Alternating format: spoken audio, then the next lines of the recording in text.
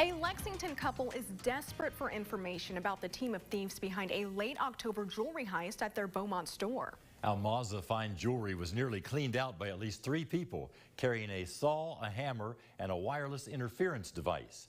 Crime Stoppers reporter Kristen Flum is in our newsroom with a look. It took the crooks less than 8 minutes to steal more than $250,000 of unique gold jewelry from the small family-owned business on Fieldstone Way. It was a loss so great and a crime that's shaken them so badly, the owners of Almaza are willing to put up $10,000 of their own money as a reward.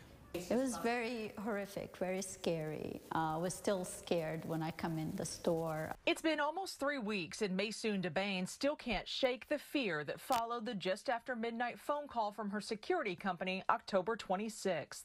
To our surprise, the cases were all smashed, jewelry was taken. While detectives worked the scene, the DeBains tried rolling back the surveillance cameras for a look at how the crime played out. They tried for hours with no luck accessing it.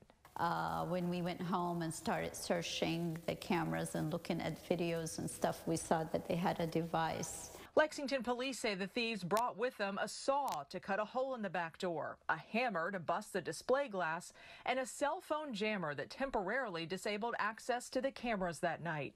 I mean, we have security doors, we have cameras, we have alarms everywhere, but still, they took rings, bracelets, necklaces, heavy stuff.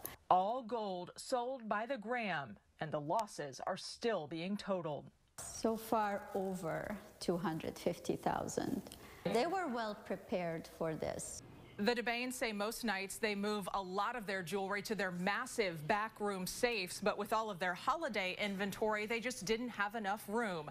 They're asking everyone to be on the lookout for websites or people selling the unique pieces and report that distinctive jewelry to police immediately.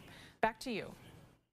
Thanks, Kristen. If you recognize any of the people in the video, leave your anonymous information on the Crime Stoppers tip line at 253-2020 or online at p3tips.com.